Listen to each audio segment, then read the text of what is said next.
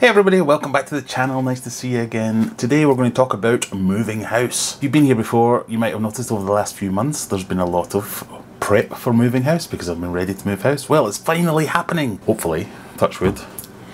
If the stars align, I could be moving in about 2.5 to 3 weeks time. So I really need to start with the proper prep of what I'm going to do with all my fish and all my fish tanks. If you think about it, normally if you're moving house, normal people might have 1 fish tank, 2 fish tanks, that kind of thing. I'm up at around the 20 or 30 mark. So for the past few months I've been trying to dial everything back a bit, get rid of some fish, not buy any new fish, consolidate all my tanks down. So bit by bit I've got down there. I think I'm round about the 10 tanks level now. These ones, for instance, have nothing in them but plants. They're just holding tanks for plants at the moment. I have another one in my office that has nothing in it. I used to have my angelfish. They moved downstairs some videos back. But still, quite a lot in there. Normally, you would have a few options. You might be moving 1 tank, and it's perfectly acceptable to just break that tank down on the day of the move, or the day before the move, put all the fish into fish bags, put them into a poly box or some kind of container, move them, set up the tank again when you get to your new place, and Bob's your uncle, everything's done. You might be good for 2, 3, 4 days like that. Anything longer than that, you might want to set up maybe some temporary tanks or holding tubs with just maybe an air stone or something in them. Keep them going while you sort things out. Not really viable in my situation. Take the stress out of it a little bit more, you might go to one of your local fish stores and say, look, I've got a tank full of fish, I'm moving house, could you board them for a while? So they'll let you have 1 tank, put all your fish in it, slip them a few pennies. Bob's your uncle, do the move, stress free, set up your new tank, go and collect your fish, everyone's happy. You might have a friend or a neighbour that could look after your tank for a while you do all that kind of stuff. Again, not really viable in my situation, too many tanks, too crazy. So what I was planning on doing was basically a supercharged version of that. I'd bought a load of poly boxes, a load of actual tough boxes. I'll put links in the description to the boxes I was actually going to use. I already have a bunch of air stones, air pumps, battery air pumps, all that kind of thing. I could easily get one of my cars, set that up as like a mobile fish transportation device, have the air pumps running. That would keep me going, get there, that would keep me going for a day or two. It would be stressful as hell, but it would work. But in the end, the survey on the new house came back and the electrics weren't quite trustworthy enough, so again it introduced more stress, so that's not really going to work for me.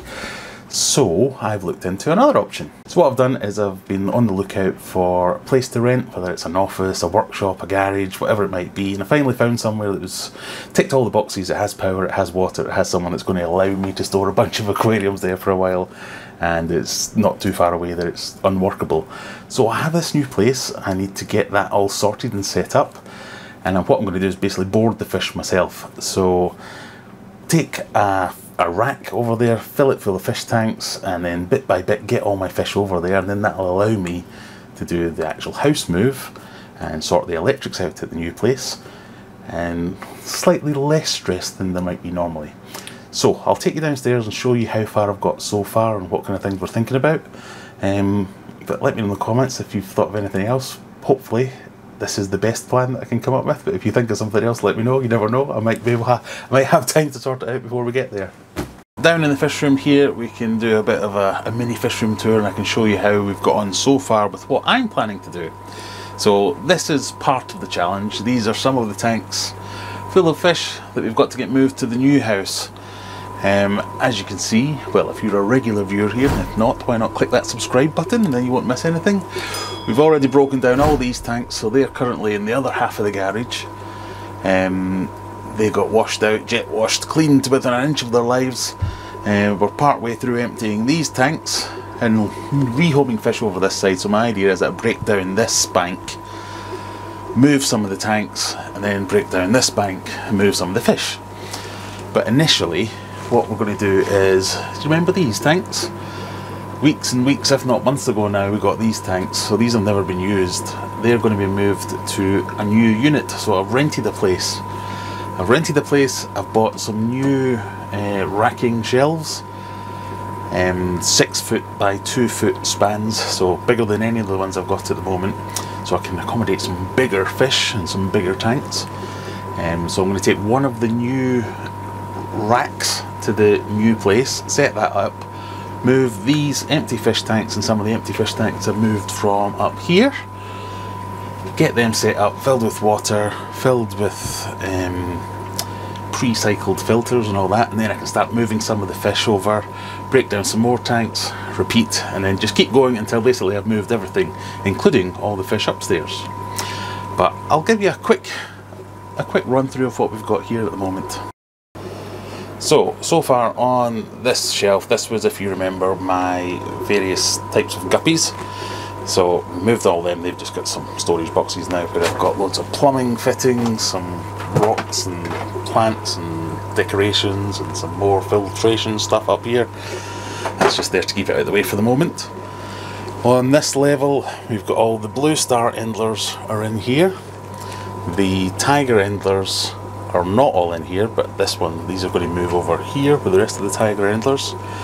We've got the steak endlers and an empty tank, so that one's ready to be broken down as well. And then down below, this used to be the pleco paradise, so that had pleco and some blue endlers, and this had the wild guppies.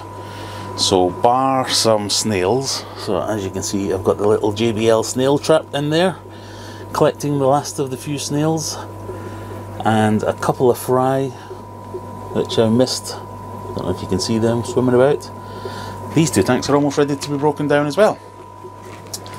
So that takes us on to these ones. So these will last a few more days before I start moving these. I actually quite like the look of that tank at the moment. Basically it's got all my moss and various plants dumped in just to keep them going for a while. But these are the tiger green endlers, and if it'll ever focus on any of them, they're pretty cool.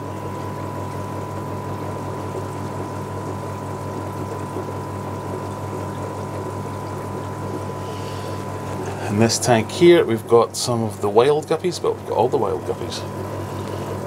Again, really cool colours on these, but hard to focus on them at the moment. I really like these. I quite like all the endlers actually, I really love the colours. This tank here we have currently got the angels. These are the not ultimate angels, but still, nevertheless, I really like these fish, so I'm hoping to get these set up in some kind of breeding program once I get into the new place. And a bunch of bristlenose plecos. In fact, a big bunch of bristlenose plecos. There's tons of them in here, but all squirreled away in their various caves and hidey holes. Down here we've got all the guppies, so these are all the muck guppies. And again, I'm really loving some of these muck guppy colours. I especially like this one down here. I don't know if you can see that. It's like a platinum white. It's really, really pretty. And hard to focus on. But the rest of them are also pretty cool. I just think they make a great fish tank. Loads of movement, loads of colours, really intricate patterns. When you get in close and actually see some of them, they're absolutely fantastic. And then obviously the star of the show. This is Humphrey. Ooh, we're way overexposed. Why are we so exposed? Can we sort that out a little bit? But yes, handsome chap that he is. So we're going to make sure that he's happy and he's moved. And as you can see in some of these tanks, there's a lot of extra filters. So Humphrey's currently got 4, keeping them going at the moment. There's more dotted around. There's a couple in this tank. There's a few extra in this tank. The idea being that I have cycled filters that I can just drop into the new tanks that I'm going to move over. And Humphrey here, you mate, are going to temporarily live in one of these tanks. So these tanks are 1 foot wide, 2 and a bit feet long, 1.5 foot or something like that. I think it's about 18 inches tall, something like that. Not ideal, but hopefully it's only going to be for a couple of weeks. And then we'll get you into a proper tank. So my idea is this houses the discus, obviously emptied, moved to the new place, filled with the discus. That tank there is either going to house Humphrey or the Angels. Not quite sure. The Angels might go in one of these tanks as well, because these ones are actually quite deceptively big. And they hang over the back quite a few inches as well, and they hang over the front a couple of inches. So these racks here are, so this one's 5 foot I think by 18 inches. This one's 4 foot by 18 inches. I think this one's 5 foot by 2 foot. And the new one's going to be 6 foot by 2 foot, or just over 2 foot I think it is. Big Doug. I'll put links in the description to all these stuff. But yeah, generally that's the plan until we get the electric sorted. If it works out well, maybe do it a few weeks longer, because I do want to build a new fish room, like a custom built fish room. Stay tuned and you'll see when I get to it. But I just wanted to give you a bit of a look-see and see what the challenge was. So I spent most of the weekend getting this far, which doesn't look like I've got very far at all, but I feel like I'm starting to make progress, if nothing else. Spend the rest of the weekend continuing with this. But as always, if you want to see how we get on, click the subscribe button, which isn't up there, it's probably down there. Click the notification bell and then you won't miss any of the updates. So we'll do a bit of a moving series I think, and then we'll do a bit of a fish room build series, and then we'll do a bit of a pond build series. So there's lots coming up on the channel, so hopefully you can stick around for that. But for now, I'll just keep getting dirty and wet and we'll finish this off. Thanks for joining me. Bye!